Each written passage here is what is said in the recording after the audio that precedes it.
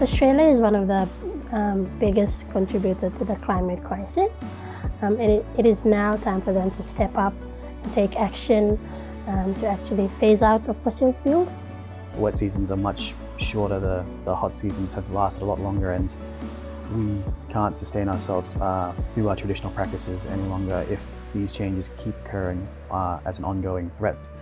And it's all due to mines being built, cotton farms getting built, everything else, and so we want to make a change, we want to make a stop, we want to make a difference right now, right here, and that is why I'm here as well, to help make this change. Australian government can help poor and vulnerable countries like the Philippines by taking action of what they're promised.